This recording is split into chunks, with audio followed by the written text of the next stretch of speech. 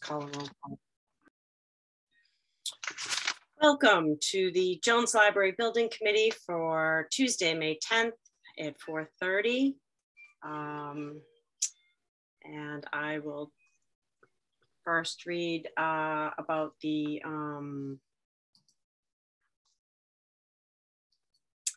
about accessing this meeting. So pursuant to Chapter 20 of Acts of 2021, this meeting will be conducted via remote means. Members of the public who wish to access the meeting may do so in the following manner. You can go to the town website and there's direct links there. And you can also access this later at a later time as it is recorded. No in-person attendance of members of the public will be permitted, but in every effort will be made to ensure that the public can be adequately access the proceedings in real time via technological means. In the event that they are unable to do so for reasons of economic hardship or despite best efforts, it will be posted on the town website. So with that, I'm going to do a quick roll call to see who is here. We have a quorum. So if you could just answer here or yes, and Paul Bockelman. Here or yes. Here or yes. George. Yes, here. Alex. Yes. Anika. Yes. Xander. He's not here still. Sean. Yes. And Austin, the chair, is not here. My name is Christine Gray Mullen, and I am the subbing in as the vice chair. And Sharon Shari? Here. Okay, so all but Xander is here. Does anyone know if he's showing up later or we'll just see. Okay, so with that, we have minutes that Angela wonderfully prepared from April 26th, and you've all received them. Do I have a motion to move to approve? Move to approve. Second. Okay, we have second. Are there any comments, changes, adjustments? And I'll watch for hands, or you can wave. Okay, so I'm not seeing any. So I will go through a roll call to approve the minutes. So this is to approve the minutes from April 26, 2022. Mm-hmm. Paul Bockelman. Yes. George Hicks Richards. Yes. Alex Lefebvre. Yes. Nika Lopez. Lopes. Yes. Oh, sorry, I'm already skipping down to that. I'm like, oh, isn't that interesting? There have been so many. I know. Well, I know I get hung up on all the Alexes, but Anika Lopes. Yes. And no Alex. Sean. Yes. Milano, and still no Austin. And Sharon Shari. Yes. And myself, yes. Great. So those are approved. And we'll move to item 3, which is the finance update. So I will hand it over to you, Sean, for any invoices or updates. Yeah, so we do have an invoice. Why don't we do that first? And I'm going to pull it up.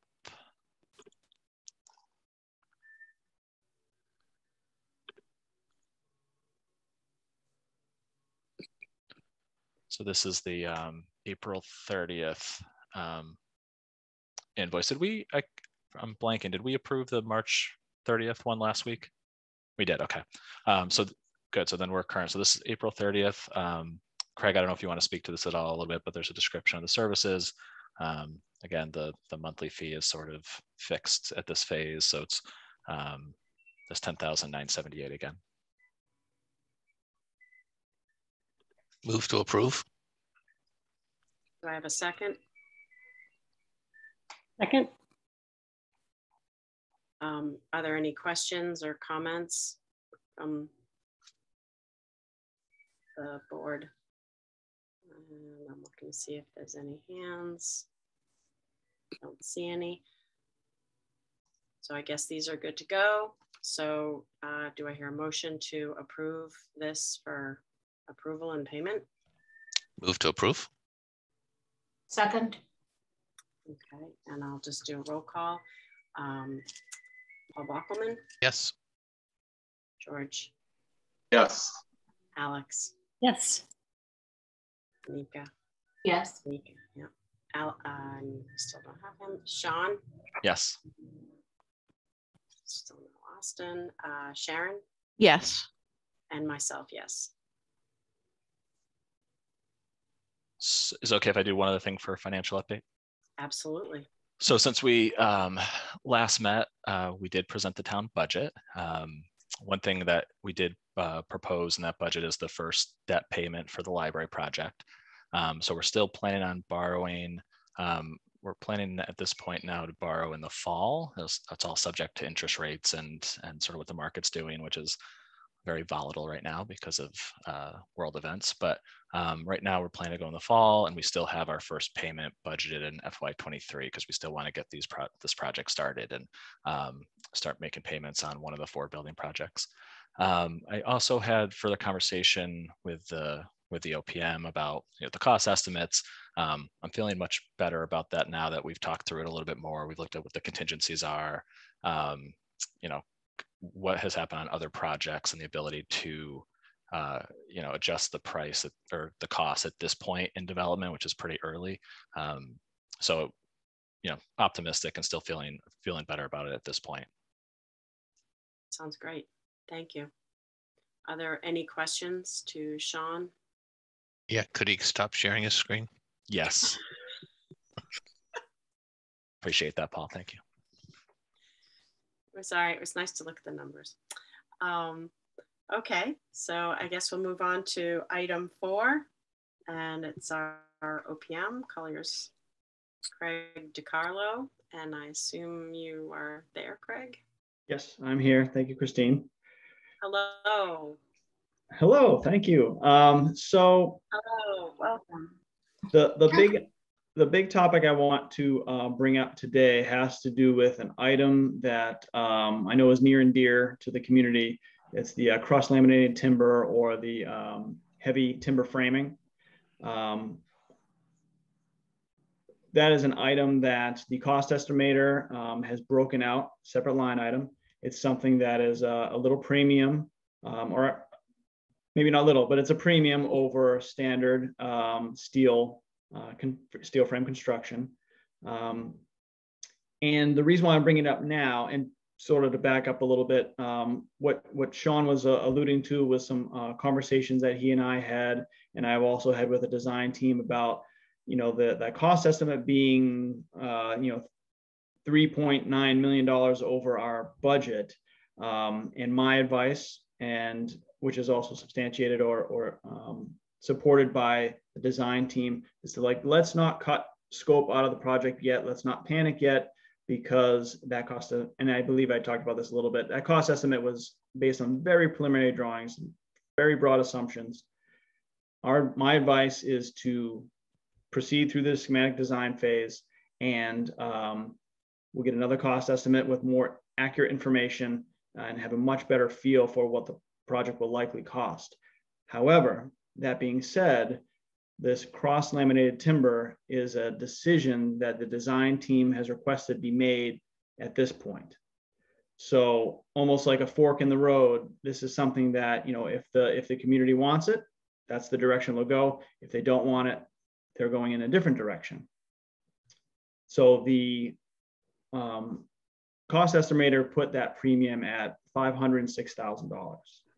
And that's for, it's actually a portion of the structure. There's a portion of the structure that has to remain structural steel due to its height, but for a good portion of the structure to have a more sustainable, more environmentally friendly structural system at a premium.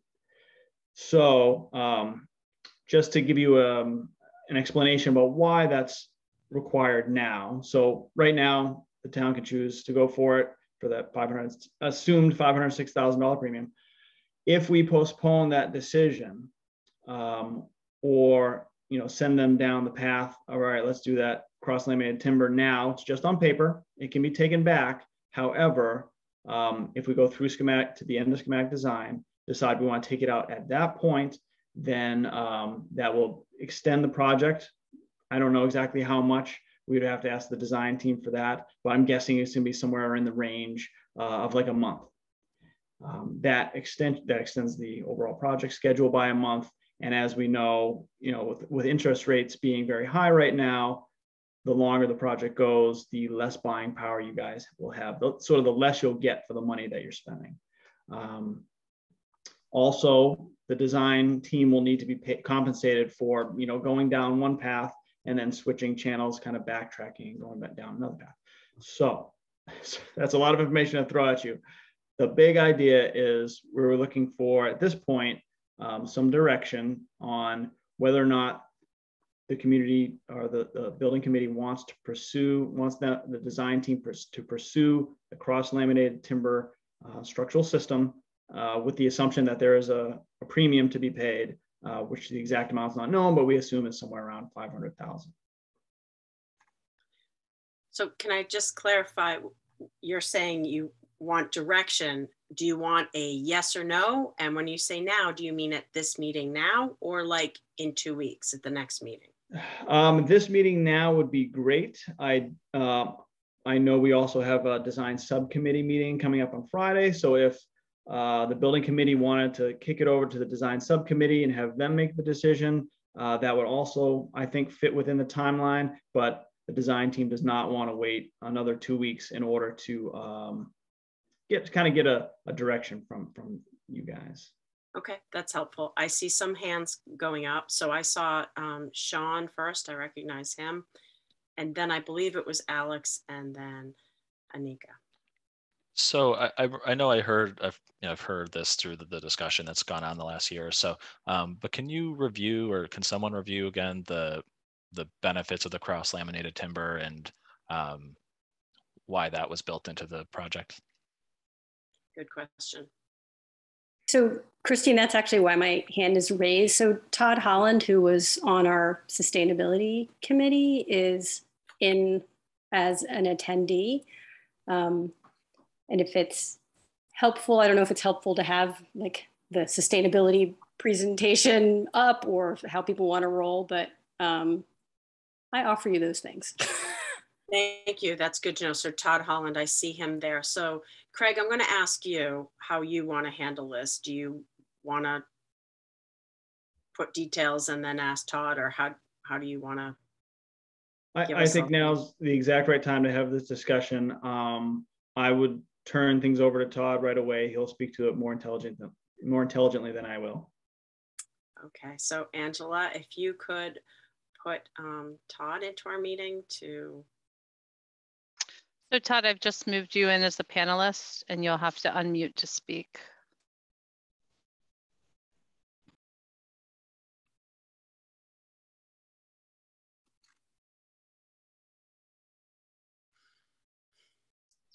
Todd, are you there? Yes, I'm here. I'm a little frightened with that billing I've just received. We're counting on a lot.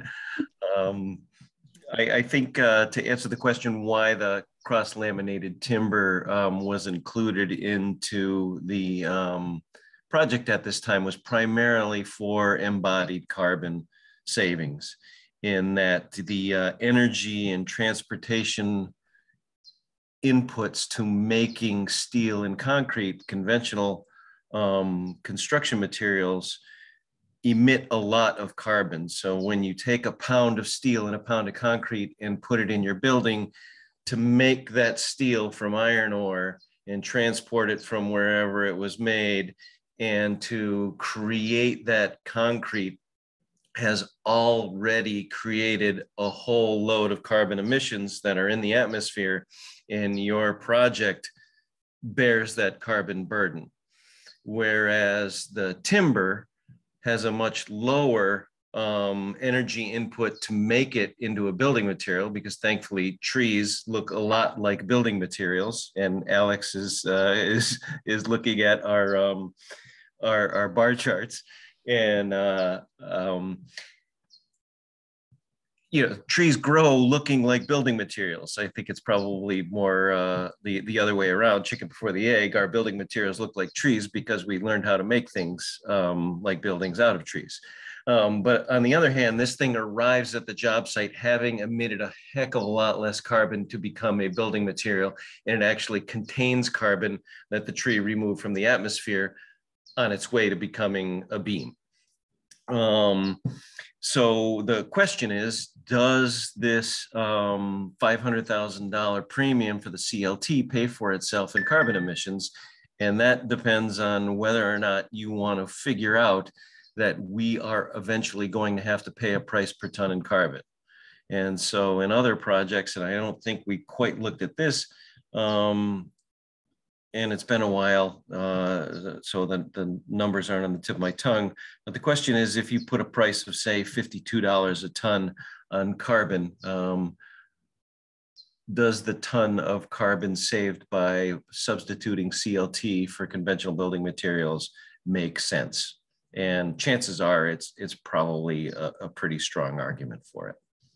And I'm sorry, that's a qualitative analysis, not a quantitative one, but I don't have the numbers right here at hand. Can you talk more about the paying price per ton for carbon? So my background in tossing around these numbers and this concept of embodied carbon. So the concept of embodied carbon is, when you open the door to your building, you've already emitted a whole bunch of carbon that now, if I've incurred this carbon cost to make this building, and it's an efficient building that's going to save me carbon through my energy costs year after year, when do I pay back that carbon debt? And so that's how I've looked at it at some of the local colleges on making energy efficient buildings, green buildings, and buildings that actually account for their embodied carbon during the construction process. And we've looked at pricing that carbon. I think that $52 a ton price came out of an Obama administration analysis on what the societal costs of carbon emissions are right now. I think Canada has enacted a carbon tax, or is proposing one, that's going to start at $10 a metric ton of carbon and go to 20 or 50, I think 20. And, institutions like Amherst College and Williams College, I have formerly been involved with both those places as an employee. I am no longer an employee, but they are looking at pricing, factoring in carbon pricing now, somewhere $20 to $70 a ton, to the best of my knowledge. Sorry, Paul. So I was confused. I wasn't sure what you said at the end. Your qualitative assessment. You said it's worth it or it's not worth it. I didn't know which way you were going on with that. All right, I'm trying to look at the report right now. Maybe Alex is actually able to look at the report. Do we have a number on how many kilograms of carbon the CLT is supposed to save? 118,704. Oh, look, she even sent me a text. Am I allowed to say that Alex texted me? I knew you were trying to find the information. Just off the top of her head. This was also my other attempt. So I can do that math. Hold on, let me get my mouse over here. So if that's 118 704 metric tons. I barely know what I only know numbers. I have no idea what I'm talking about. So. The metric system's amazing. You just divide kilograms by 1,000 and you get tons. You don't have to do any of the other hijinks we do. Times $52 a ton. So, that's $10,000 worth of carbon that we're paying $500,000 for. So it's not going to stand on its own from a carbon standpoint. So the question is if we do incur that that carbon footprint up front, how much money do we have to spend on other things like more efficient windows or more efficient mechanical systems to take those carbon emissions back over the lifetime of the building. So that would be the way to look at it and whether or not that was possible. And the other question I would have to somebody on here who's probably a lot smarter than I am about this, are there other quantifiable advantages such as, I know from working in commercial buildings and whatever, the fire resistance of a timber frame building is far superior. Does that mean we get an insurance break? Yeah, if I can't answer that today, if we have to make that decision today, but we could look into versus steel, or would it be a different material? Yeah, I think the alternative here is going back to a standard steel construction building. So I used to do municipal insurance, and they just based it on value of the building, not on the construction materials.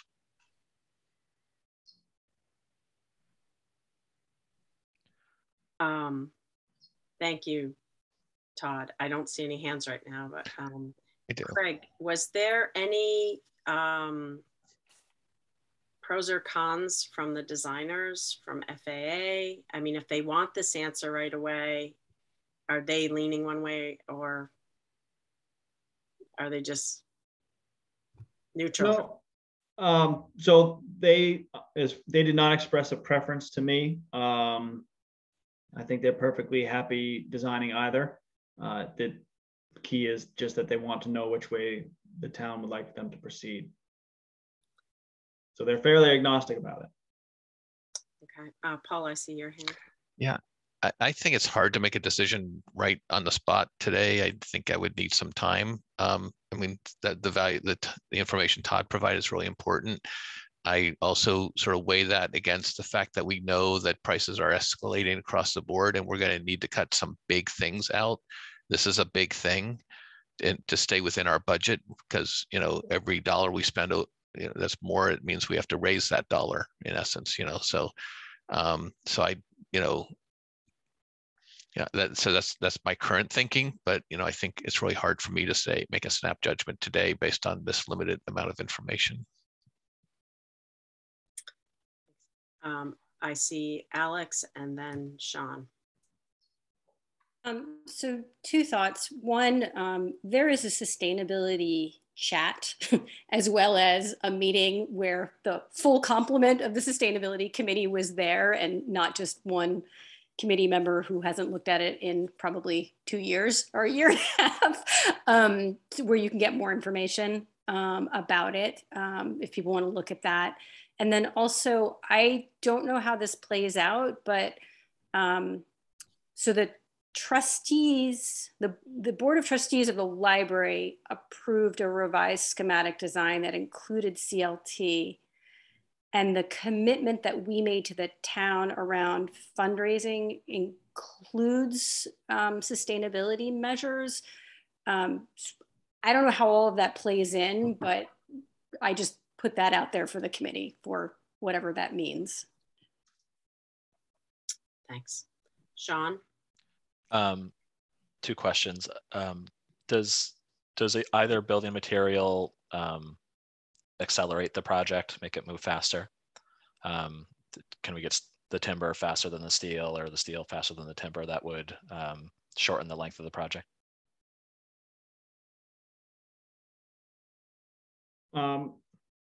I don't have an answer to that question. Let me see if I can send a text over to Ellen and see if they have any information they can provide. And then the other, oh, sorry, go ahead. Go ahead. Sorry, you said your question. Go for it.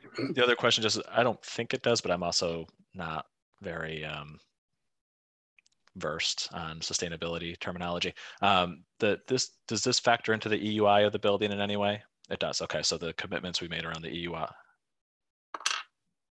Todd should answer that, not me. I'm shaking my head, but actually now that I think about it, probably not. So okay. I'll let Todd. I'm just trying to remember what we made commitments around, or what the council or what the group that brought this forward made commitments around. What it does impact, sorry for speaking out of turn, Christine, is the life cycle, the total life cycle analysis that looked at the the carbon, the total carbon output, which was a combination of the carbon in the demolition, in the building, and then the operational carbon against the current. So it does impact that number, and whether it makes sense in the long term to build this from a environmental standpoint, from a carbon emission standpoint. Okay. Anika, I see your hand, but I'm going to jump to Todd only because his hand's next, but he might have something to add to what we were just talking about. Todd? Okay, I'll start my video. It's as if I'm standing up in a meeting. One of the other things I just wanted to mention, one, to answer the question, no, the EUI is based solely on the energy inputs of the building after it's built. So while it will have an effect on when you break even on embodied carbon, it will not affect the energy efficiency of the building. But I would like to relay a comment that we got from the open house. I think it was last weekend or 2 weekends ago. One person really objected to the use of acoustic tile ceilings. And one of the things that's very interesting about a timber building is you can have the structure open because it's nice to look at. Whereas a conventional steel building, it's very difficult to make look pretty, especially once it's covered with fireproofing. And so you have to cover it up with acoustic tile ceilings.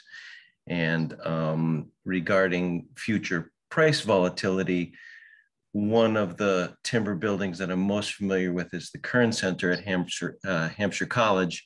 And the timbers from that building were from Quebec.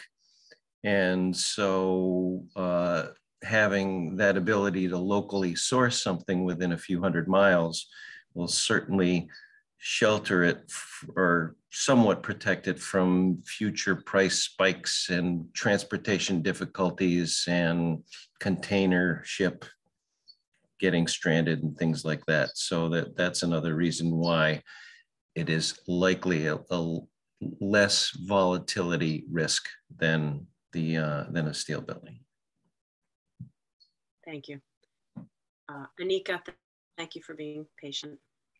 Oh no, it's great. Most of my questions were answered except for, will we be reminded of the space of time to make this decision before there are financial or time delay implications? Say that again, what was?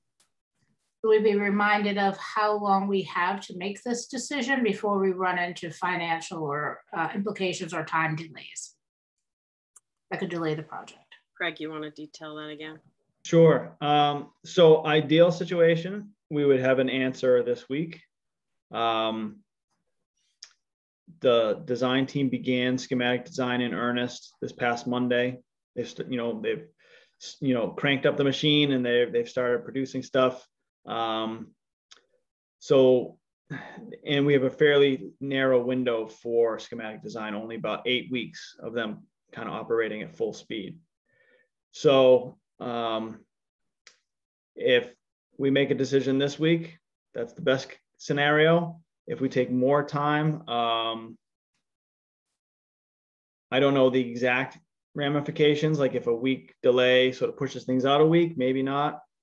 But yeah, the sooner the better. So we'll weigh in on what people think or if they are comfortable now, but if we couldn't do it today, and I know the design subcommittee meets on Friday, which more discussion could happen and more information could be collected that gets brought. So should we have one of these meetings like next week? Because it sounded like they didn't want to wait 2 weeks. Is that plan B? I think that would be a better than waiting the full 2 weeks. So today is best, could squeeze a week, but not 2. Okay. Right. Thanks. Sharon? Yeah, I kind of wanted to do what Alex just did, but I would love, so Ginny Hamilton is an attendee with her hand raised. She is the chair of our capital campaign committee.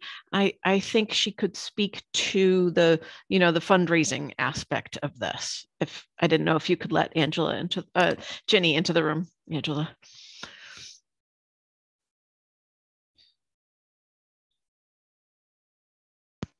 She's on her way in. She just needs to unmute to speak. Hi, yes, thank you. Took a minute to come back in the room as a panelist, and thank you, Sharon. So for those who don't know, I have worked both as a volunteer this fall as part of the Vote Yes campaign for the library referendum, and am now working on the capital campaign in terms of raising the private funds to do this match. And in both cases, the sustainability of this project were key parts of the plan. For those not from Amherst and don't know the numbers, 65% of voters approved this project in November. And one of our 5 key points was the sustainability, including details like the cross-laminate timber. So the public is fully behind this, and taking that out now, I think would have some pushback from folks in town who are proud to have these multiple environmental features in the new building. That's number one. Number two, from a strictly numbers standpoint, we have proposals pending right now with funders who want to fund sustainable capital projects. And if we were to start taking, a few $100,000 out here, a few $100,000 out there, while we're even waiting to hear if we get that funding, that cuts into our ability to raise the funds. So I 110% support Paul's point that things are getting more expensive. We need to get moving, and we have a lot of money to raise. And as one of the people spearheading that raising, this cross-laminate timber is one of the things we're asking for specific funding for. So I would hope that it would stay in the project as long as possible, if that's the choice right now. And thanks for letting me speak before public comment. Thank you. I see Sean's hand is up. Yeah, I mean, I think the things that I would need in order to make a decision or make a decision I was confident in would be, what's the trade-off? So we won't know that, right? We're not going to know what the trade-off is of this. If we do this, then what else are we taking away? Or like information from the sustainability experts that say there's more efficient or lower cost ways to achieve the same goal.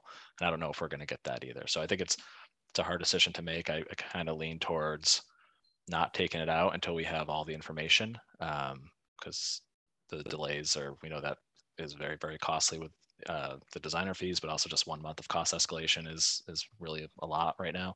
So I'm leaning towards not taking it out, but I think it's just hard to make a decision like this without having all the information. George? Just saying that having been a part of this sustainability committee formation and just listening to all the professionals throughout that whole process and discussing going with CLT, combining that with the fundraising issues, I feel really strongly that taking it out would be a big mistake at this point. I don't see other hand. Oh, no, Sean. So the only thing I'll say is, I do have to play my role as finance director and say, this will mean harder decisions later, right? So so as long as everyone, sort of understands, this will mean harder decisions at the end of schematic design and farther along in the process. Just want to do that caveat, play my role. Paul? I was going to build on that because I agree, when you look at, if you have to do savings in a building, you look at the big ticket items that make it easier. And those are things like this, roofs, big landscape, whatever it is, something, if we don't have the money, we have to take something out. And we all say this, we're gonna have to make hard decisions. These are the hard decisions. So right now, this is the ones before us. It's a hard decision. we're probably going to say keep it in. And I think Jenny makes an important point that we're raising money around this, so that's persuasive to me. And I think that holding the truth to the people who voted for the project at the ballot box is very important as well. But we made a lot of promises, and then there's the blunt reality of what the economics are going to be for this project. So, I just think that we're going to have lots of these decisions, and there are going to be compromises that are going to have to be made, and we have to sort of prepare our, I won't say steel ourselves, I'll say cross-laminate ourselves to be able to take them on. Thanks. Alex? Yeah, I think I'm probably going to echo what other people have said, but I do think that, and I've thought this from the beginning, that the sustainability aspects of the building really lend themselves to fundraising. And so I think that's a mistake.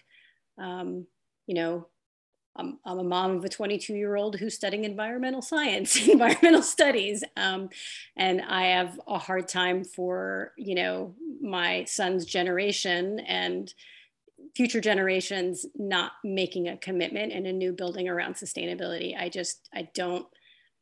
know there are tough decisions, but I think not making this building as green as we can is a mistake based on the global catastrophe and situation that we're living in right now. So I think we need to approve this and have tougher conversations in other places. So Craig, my question, because I think we all want this, and there's two aspects to the building. There's building a green building, or a building as green as you can. And then there's also building a building that operates as a green building. There's two parts to it. And this is the building part. And I do think, we already have a budget that incorporates fundraising, and we need that. And then we might need more, but just mimicking, Sean, there's a hard budget there. So Craig, what I wanted to ask you is, if we say yes to this, what are other things that will be the next hard decisions that we have to consider cutting? Because we're not going to be able to have everything we want, and especially with the big ticket items. If we say yes to this, then what might we have to say no to? So this would, I think, be the only really hard decision, sort of the go or no go for this early schematic design phase. And then you'll have another crack at it at the end of schematic design, but as I was saying earlier, then you won't realize as much saving. There are other areas of the building that money can be taken out of, specifically the exterior envelope, some of the the roof in the skylight scheme that the design team has put in. There may, on the top docket for discussion would be the other operationally sustainable design elements, the ECMs, energy conservation measures. The site can be simplified significantly to save money, and then possibly some money could be taken out of the fixtures, furniture, furnishings, and equipment, the FF&E. So there are other areas where cost could be reduced if needed. Well, that's good to hear, in the way that, we're debating over a sustainability option, and a lot of the things you mentioned are aesthetics outside of the building, skylights. They're all also lovely, nice to haves, but that might be what we end up wobbling with, and we should consider now. If we go with the sustainable options, and something has to give at some point, probably. So, all right, thanks for that. I know many facility managers who will be happy with fewer skylights. So, are there any other questions or motion? I see Paul's physical. Yep. Yeah. So the question, I guess, is is the question yes or no, or is the question yes until we get more information? But so it's just sort of like, where are we, Craig? It's sort of like, what path are we going to walk down? Are we saying we're not going to go down the CLT? We are going to go down steel, or are we going to say we're going to still keep walking down CLT until but we couldn't turn around? You're just saying that if we walk farther down, it's going to be harder to walk back, and you're not going to have as robust savings.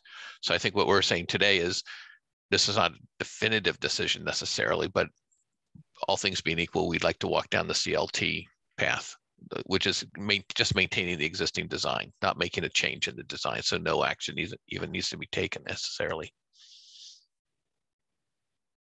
That's exactly right, Paul. So making the decision now, definitive decision for CLT, is gives the design team the direction they need to proceed. If later on it's determined, hey, you're not going to have a project, we've got to cut back severely, that is something that could be taken out. It's just that you won't necessarily reap the cost reduction of 500,000 anymore. It'd be less than that.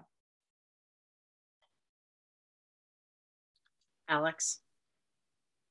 Yeah, I'm just looking for a little guidance from this committee too. I mean, if we need to call a sustainability subcommittee meeting to address questions, or to, like, if there's something we need to do so that people feel more prepared, or get, you know, questions answered from the full complement of the committee versus one person, that would be good to have that information. Todd? Yes, thanks. In regards to a person who works almost, concentrates anyway on the heating and cooling of buildings and doing the heating and cooling loads, I would also like to confess my bias against skylights, as well as anybody who's had to deal with a leaking skylight, which I'm looking at right now. And as far as what you can go back and do differently later, you know, FF&E and exterior features can certainly be improved or added to down the road. You're not going to go back and retrofit the structure of a building. And once that's built in, it's built in. And I would also like to say, as I've been perusing the Feingold Alexander report, is they estimated the cost premium for the cross-laminated timber at $366,000, and that was pre-pandemic and current escalation. So that I just want to tip my hat to them for that cost estimate. That's pretty darn good. So by keeping the CLT could be a no action, but I do think we need to send a vote to, or a message to FAA that says that proceed and keep doing. That's what they want to know. Can they go ahead with that? Or there's could be a motion or something saying that we're not comfortable doing this today and we need more information and to do it in like a week. So I'm looking to you all for direction here. Are we? I'd like to move that we vote to keep the CLTs and the ECMs as are currently in the schematics. Is that a motion? It is. Second. Yeah. I can't third it. Yeah.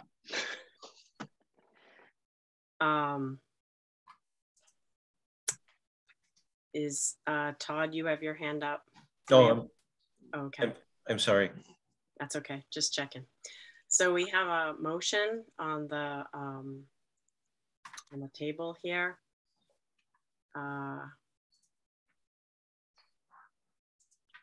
Logistics question. Can we just have discussion now and then vote, or do we have to? Okay. So the motion is to keep the CLT and the other environmental sustainable elements of the building and tell that to our designer and to move forward at this point. So is there any comments or discussion? Anyone who, and feel free, you know, if you're not comfortable with making a decision right now, this is where you would speak up. Austin, I see your hand.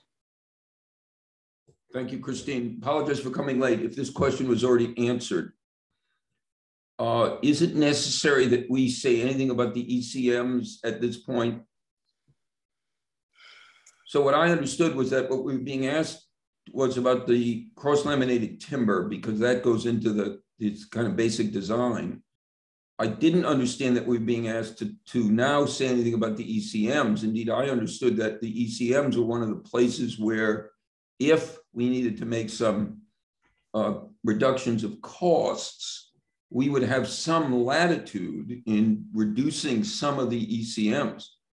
So, but again, I came late, so maybe that's. No, excellent question. I have the same concern, meaning. Well, could I just actually then just finish? Because what I'd like to persuade us to do is to not vote to maintain the CLT and the ECMs at this point, but only to focus on what we were asked to focus on, which is the cross-laminated timber. But so I didn't make the motion. Modify, and I'll ask Sharon that, could we modify it to just include the CLT and not the other sustainable elements, since we're not being asked at this point to weigh in on that? Except that maybe we are, and I'm going to look at Craig now. You know, there have been so many back and forths via email, and I know CLT, they want confirmation of that, but I thought ECMs were in that too. Craig? So in speaking with the design team, they are comfortable proceeding with schematic design without a solid decision on that, because those ECMs are things that come up in the engineering specifications. It's something that can be more easily just plugged in or taken out if needed. Awesome. Then I'll change my motion to say I move that we tell the architects we would like to maintain the CLT. And is there still a second on that?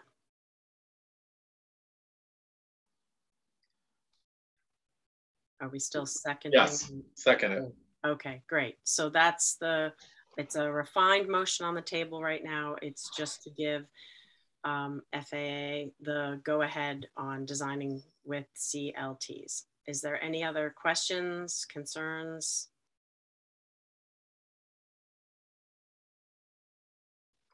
I'm not seeing any hands, so I'll bring this to a roll call vote.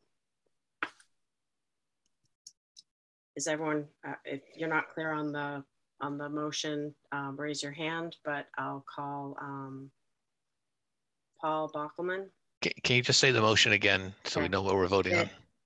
So the motion, I believe, is that we're saying to FAA, the designers, that for them to move forward with their schematic design utilizing CLT. Yep, I see your hand. And is it my understanding that this is not a definitive decision, that if we need to revisit this down the road, we are able to revisit this decision? This is just a where do we start walking decision. It's not the end point decision.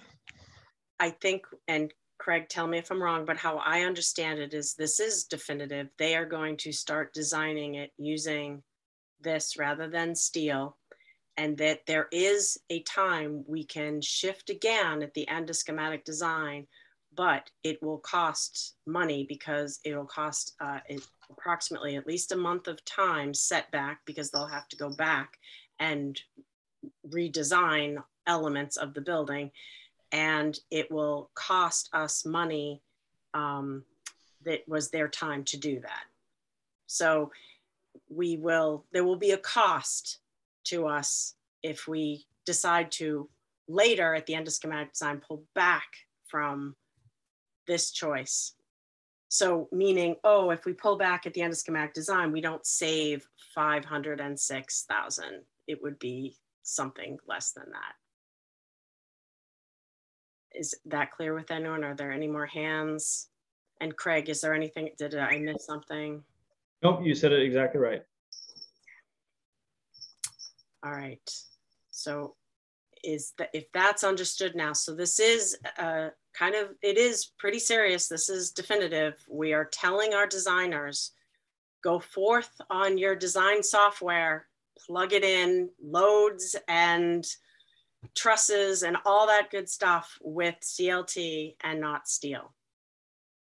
And it will cost it's $506,000 as of this moment, or a few weeks ago when we got the Fennessy new cost estimate.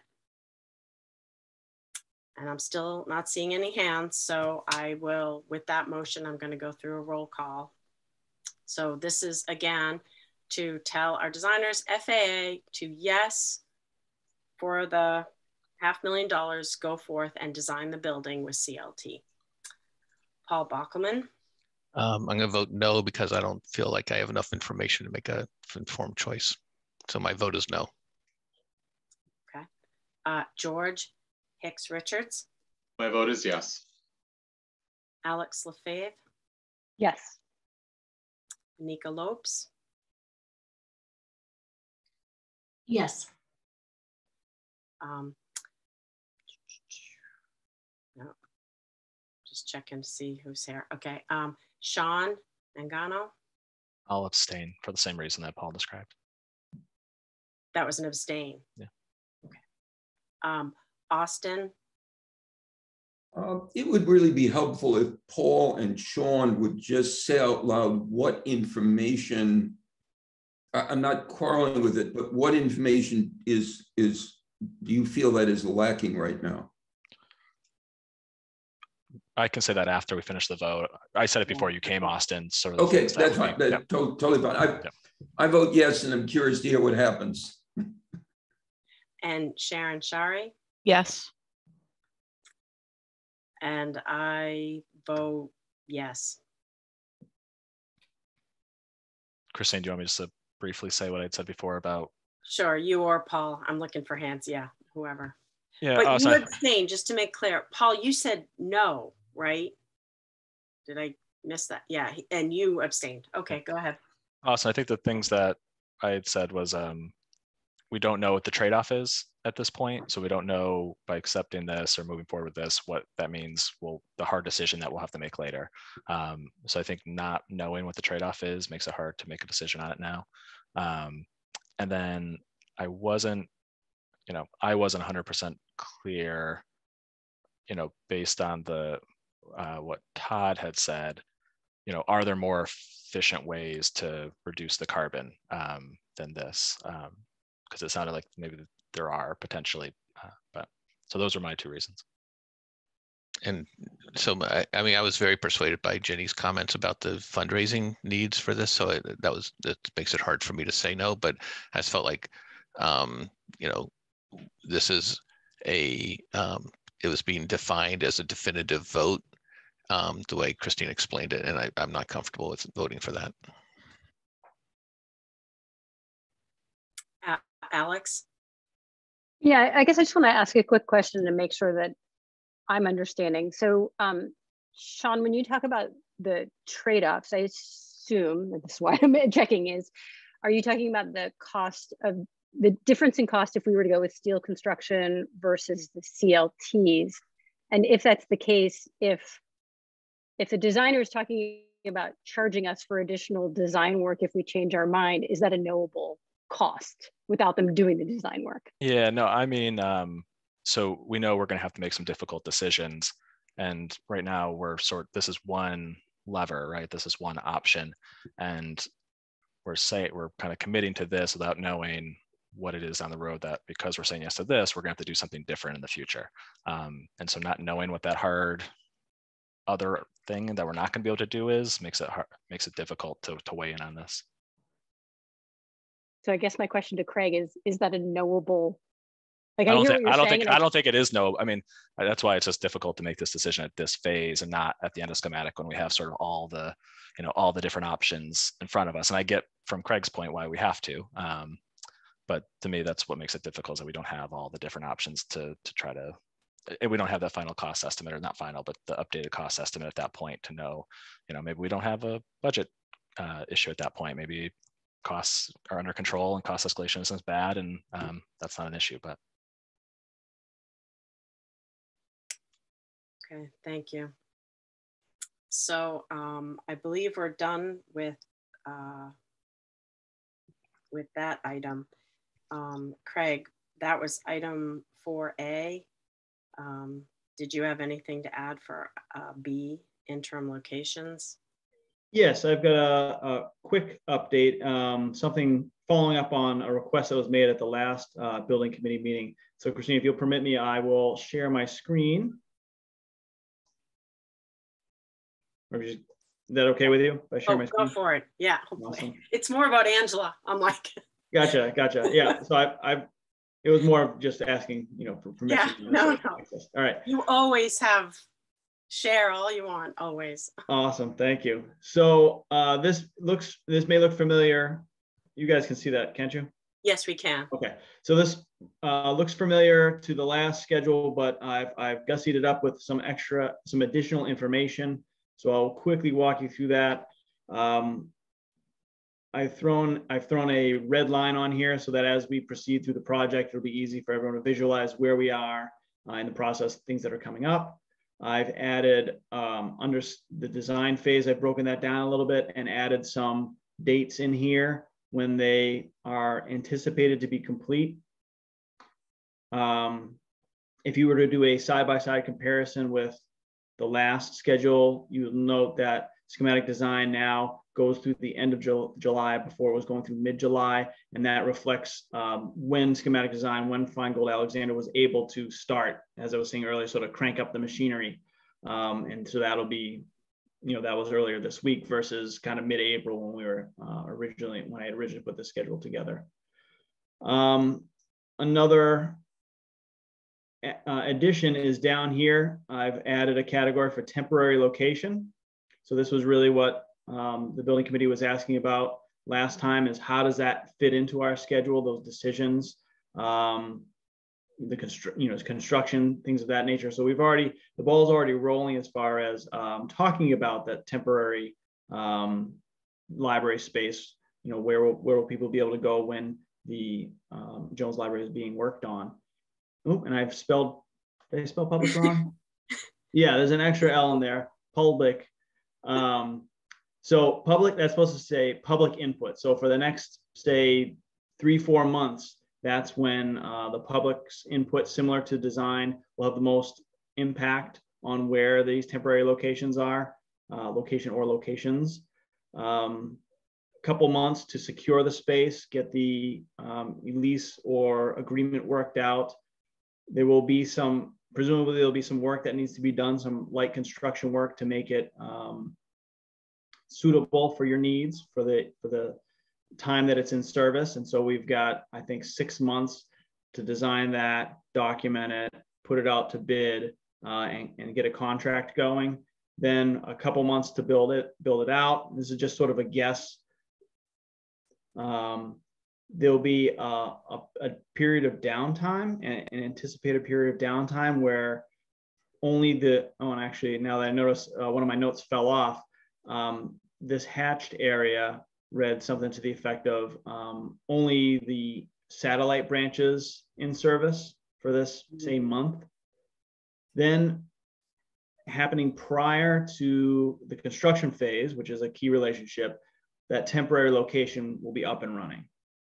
So the temporary location continues functioning through the end of construction. Once construction is complete, moving activity into the new Jones Library occurs, new furnishings and equipment arrive, everything gets set up and ready to go. We presume there'll be another, say, month or so of downtime at the end while equipment, computers, everything is moved over and reactivated into the new location in anticipation of this ultimate occupancy when the library is fully operational and open for business. The other thing that people comparing this schedule to the last schedule will notice is I had shown this red sort of star or cross, 4-point star, indicates when we anticipated substantial completion would be achieved. And previously I had it in January. So that bumped a little bit as the schematic design phase bumped out. That bumped over to, say, the end of January, beginning of February. And then as I was counting my months out, realized that I was anticipating being able to move in the furniture and the everything else to make the library run earlier, before construction was really done. And I think that this project is going to need every day of the 18-month construction period that we're envisioning. So to give the future general contractor as much time as possible to fully control the building, I've pushed this out to say end of March, early April, before you guys can really start moving things in. And that is a decision that we can talk about as we're going through the design, either phasing or moving things in before construction is complete. Sometimes the building inspector will allow, say, furnishings to go in, but though that's I think the decision for another time. For now, I've adjusted things to be a little more conservative, a little more cut and dry. So that was a really long explanation of just we've added some things to this schedule, specifically the temporary location timeline. That's great, thank you. Are there any questions? Are there any raised hands? I don't see any yet, but I'll ask on the, just one of our upcoming ones. For schematic design, it says completed July 29th. So does that mean FA delivers us a schematic design to the building committee here and, we vote like, yes, move forward on that, or it has to be all done by that date? So the schematic design, the 8 weeks happens in May and June, and then the time in July will be spent getting a cost estimate, reconciling it. So we'll actually get 2 cost estimates. My office will solicit one on behalf of the town, kind of neutral, and then the design team will likely have Fennessy, who has done the previous cost estimate, give another cost estimate. We'll reconcile the 2. It's always nice to have kind of 2 voices or 2 opinions about what things are going to cost in the future. Then, yes, then we will present that to the library building committee, and ultimately look. MBLC will also get a look at the schematic design set. But then, yes, ultimately we'll be looking to the building committee to review the cost, review the design, and say, yes, please, Feingold Alexander, please proceed to the design development phase.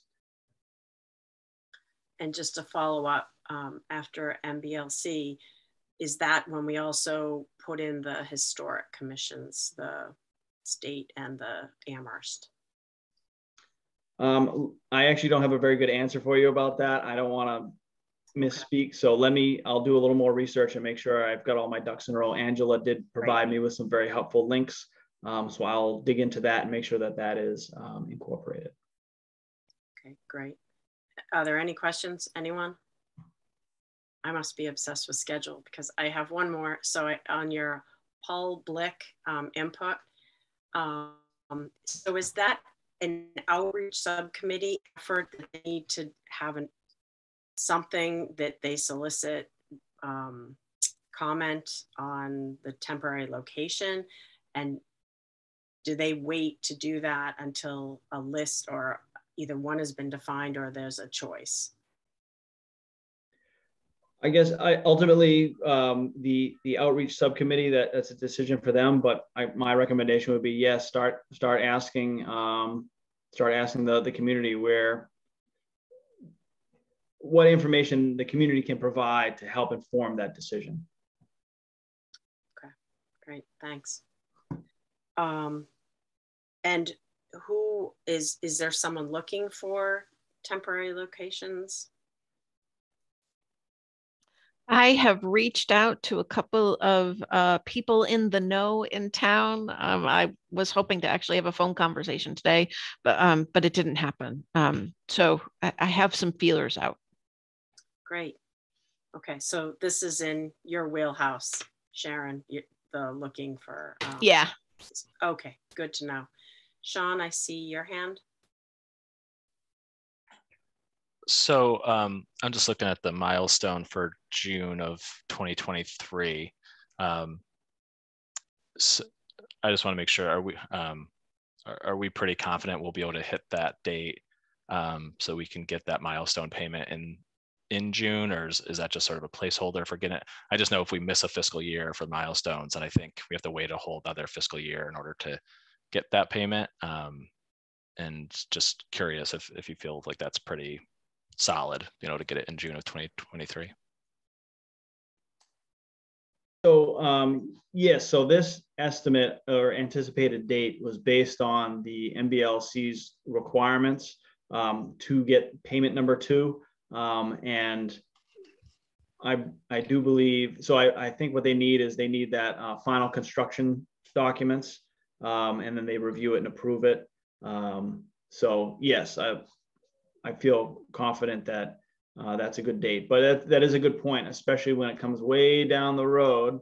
So then in theory, we'd be getting the next one. I think it was like after like 50% of the construction's done. Then the final one, the 4th one happens after the building is occupied. And then the 5th one is the next fiscal year, and all the closeout documents have been provided. And so it'll be important to hit this date, to hit this occupancy, in order to trigger or become eligible for that 4th payment prior to the end of the fiscal year, so that you can get your next one in 2025 and not have to wait, 11 months. Right. Thank you. But to give you a short answer to your original question is yes, I feel pretty confident about that. Thank you. So Craig, is there anything else is the OPM that you want to report or talk about at this meeting? Or I'll move on to pass it back to Austin, and we'll move to 5. I do have one more thing, but Christine, I'll ask if you want me to bring it up now or wait until the item where things couldn't be anticipated 48 hours in advance, because it's not on the actual agenda, but it's the topic of visiting other libraries. If it's okay with Austin, I'll let you do that now, only because you talked about it some at the last design subcommittee meeting, which I was present at.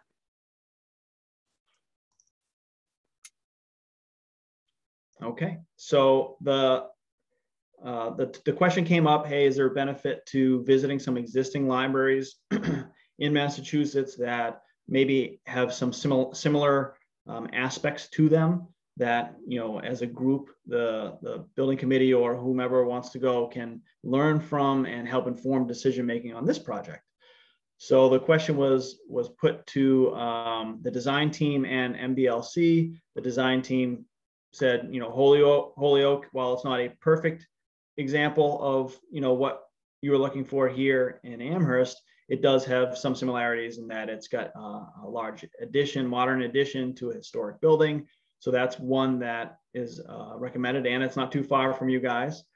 The other 2 were recommendations by, and what's up here is these are all the projects that MBLC has done in recent years, broken down by new construction exclusively or ad reno, broken down by size, small, medium, large. You guys are in this large category.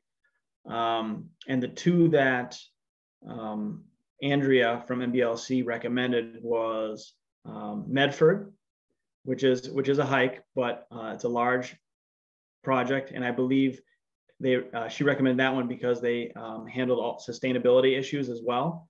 So there's some insight into what they did and how successful it was, what's working now that they're open, what's working better or not as good.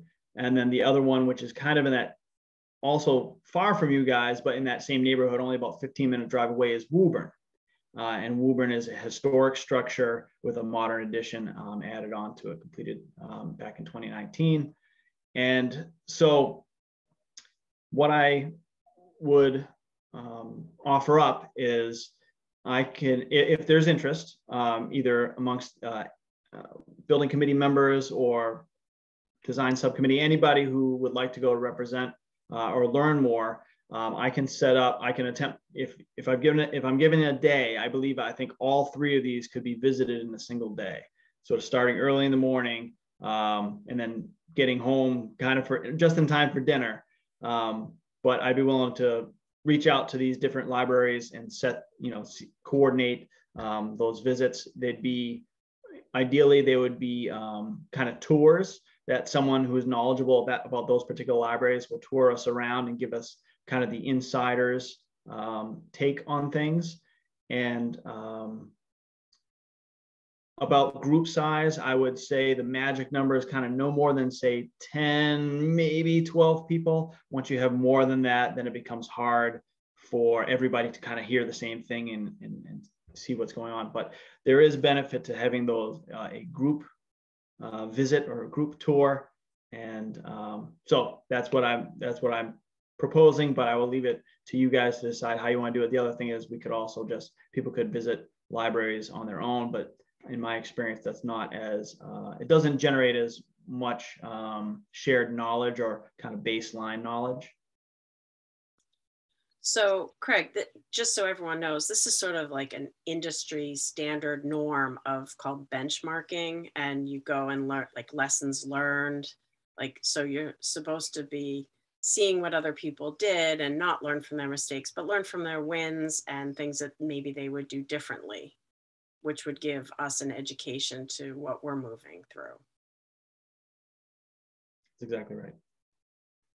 Okay, so are there any comments or questions? Or if you click up your hand, it could also mean that you're interested. Would anyone want to do this? I see some hands coming up. Ooh, click, click.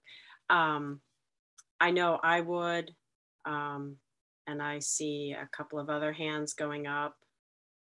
So would there be, is there a minimum? If there's like 4 or 5 of us, would that be okay? And would you set up a doodle poll or something to try to narrow us down? Yes, absolutely.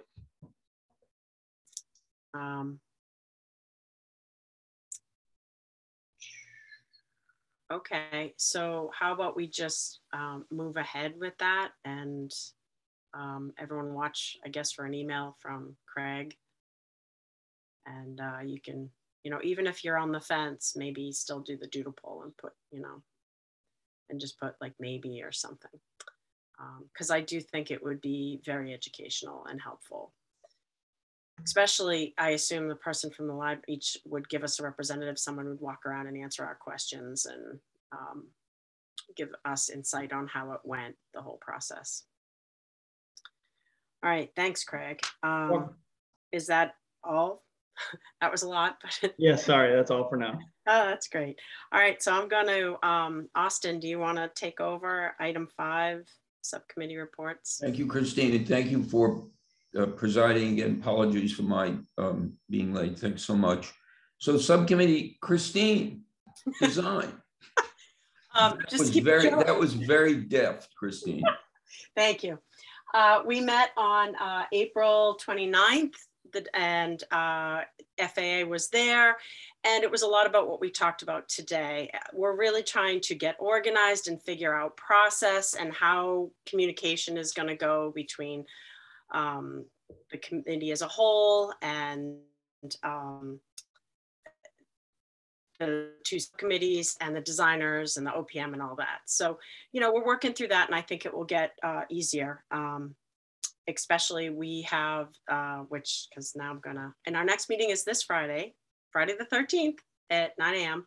And I'm going to transition to Alex and her report because the next thing we'll be diving into is all the comments that were solicited and collected through the Outreach Committee's efforts.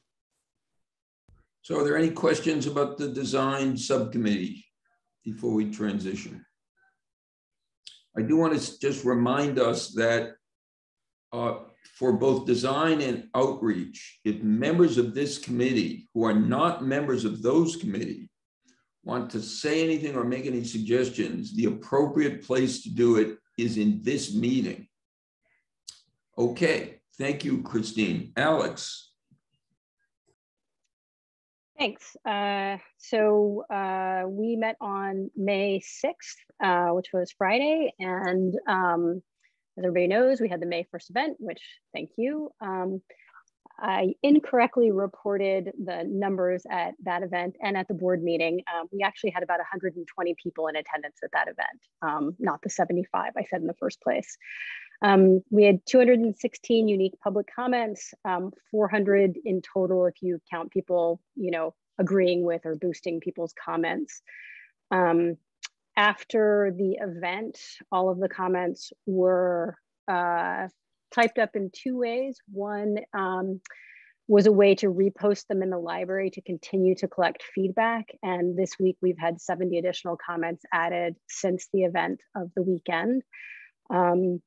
Those comments also were put into a spreadsheet that Collier's Craig very kindly sort of outlined how he thought might make the most sense to be able to pass that information on to the design committee and this committee. All of you, it's a living document. It's a Google document. Everybody should have access to it. Christine and I have edit capabilities as the chairs of the subcommittee. Everybody else has view capabilities. My hope was that way nothing got accidentally messed up. So if somebody else needs edit capability, just let me know. And that document is being updated daily in real time. So whenever you go to access it, it'll look different. I can keep going or we can pause there. I don't know what you want to do, Austin. All right, any questions or comments at this point? Okay, Alex, keep going. Okay, so after the event, we created meeting to go. So portable binders that are essentially every table that was there, along with the building program elements, so that people can quickly look and see what's in each space, as well as pictures from other libraries like we had at the event, as well as the feedback that was collected at the event. It doesn't have the additional 70 comments we've gotten today, but again, with the idea that people will have the ability to just keep adding comments. And so these binders are going out into the public. So we have our first two events tomorrow. There is, and I should preface by saying that we're working on a calendar that's sort of like, you can find the library and the binder to come comment at these events. And so that's being created. But we do have an event tomorrow, which is the two events. So one is with the rec department. The library is working at Kendrick Park. It's an early release day tomorrow. So from 12 to 2 at Kendrick. The rec department is handing out summer sports activity bags. The library is doing story time. And then we'll also have a binder there for people to add their comments. The Bang Center is doing the senior center is doing an open house from 1 to 3. And we'll also be there as well and have a binder there. The binder will be at the farmer's market on Saturdays every week. We have an event with the town and with Cress. It's a community-based event at Olympia Oaks with Butternut being invited. And then on June 11th at Village Park. The times on both those events are still TBD. In the works is at the Survival Center, Applewood, Greenleaves, and then 2 virtual events. And then also the binders are essentially at the library for library staff. So whenever they're partnering like they are with Amherst Rec or like they are with the senior center, they'll let the outreach committee know and we'll provide volunteers who can go and participate in the event and continue to collect community feedback. And I can pause there if that's a good point to pause. Questions? Okay. The last piece, I was hoping to have had a meeting with UMass, but unfortunately that didn't happen. I'm waiting for one of the community participation officers to get back to me to schedule that meeting. But the town is working with UMass on participation tools. And I believe, Paul and Angela can probably speak to it more than I can, but my understanding is that we would have the ability to use these participation tools. And since we are simultaneously collecting feedback while the design team is working on the schematics with the architects, we wanted to propose that potentially we would use these tools during the design subcommittee meetings that would allow for real feedback as designs are being discussed. And I had hoped to have a meeting with UMass, but again, maybe Angela or Paul can speak a little bit more about that, and maybe not, I don't know. Or at least how it works. So these are tools that we've been piloting on various locations that give real-time feedback to people, to participants as they're talking. That you can thumbs up, thumbs down things in real time. It's a way to engage people in the discussions of things and gives feedback to the decision makers as they go through the process. It's really being organized through Brianna, CPO, and she's really the one that would help set this up. There, it takes some time and some education. So you want to be clear about what your goals are and if this is the right tool for the goal. Great. I've got Anika and then Christine. Anika?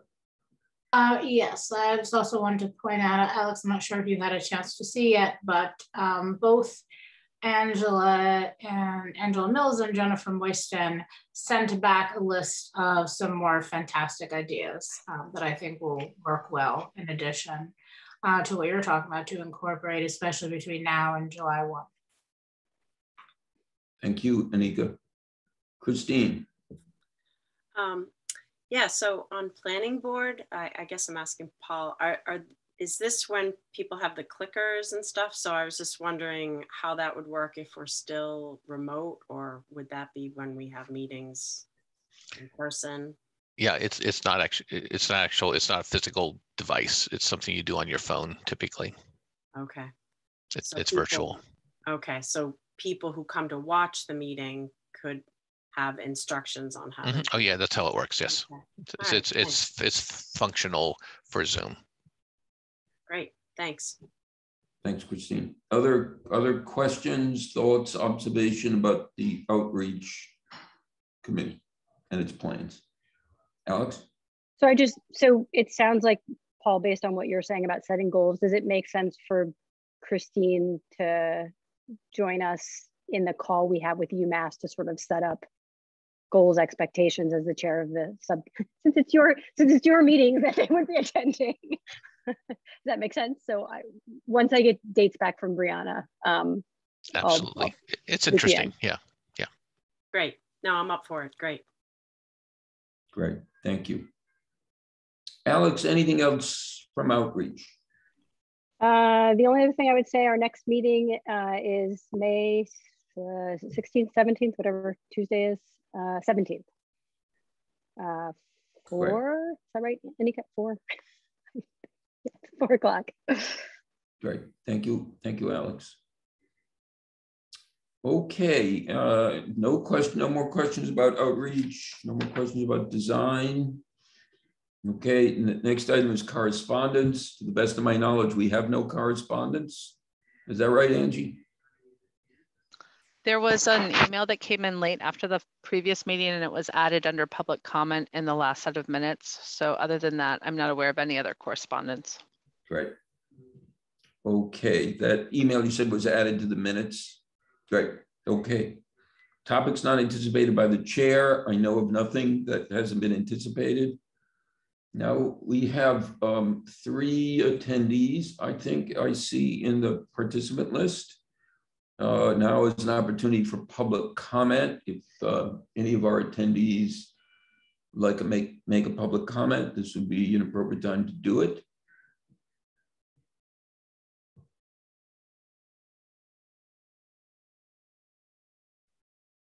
Okay, Ginny. Since I got to speak earlier, I wanted to make sure others had a chance, but I just wanted to come back in both in as a member of the public to thank you all for all of the detailed work you're putting in on this. And also to speak with the fundraising hat on as a reminder that yes, we are going to have to make some hard decisions. That's reality. That's life these days. That's budgeting and that's adulting, right? And it's not necessarily that cutting one thing means we get another or vice versa. The other option is raising more. And one of the unique pieces of this project compared to all of our capital projects in town right now is that this one distinctly does have the private fundraising aspect to it, and a committed group that is barely getting started in terms of being able to raise the fund to make this project be what we're envisioning it be. So yes, you all are the people charged with making the hard decisions, and I respect that deeply. And I want you to know that there is a lot of enthusiasm, and we have, as opposed to we have not yet begun to fight, because we all know we fight a lot in this town. We have not yet really begun to raise. And so there's a lot of excitement and ability to raise the funds to fulfill the project that we're looking for. So keep that in mind as you're making the hard choices. And thank you again for your service. Thank you, Ginny. I hope you will come to every meeting and say those exact sentences over and over and over again. And, as long as I can get back in time to get my kid from music lesson, we're good. Thank you. Todd Holland. Thank you, Austin. Ginny, I would like to emphasize what you said and just relate a story that I was on the building committee for the South Amherst Church when the trustees decided to go carbon neutral, I think in almost 10 years ago, maybe 9 years ago. And being on the building committee and tasked with taking care of the physical envelope of the church, I went before the trustees and recommended as a very practical engineer that rather than go 100% carbon neutral, they should follow the science and go 80% carbon neutral by 2050 or whatever. And the Board of Trustees looked at me like I had two heads, because they said they couldn't interest anybody in a vision of going 80% there.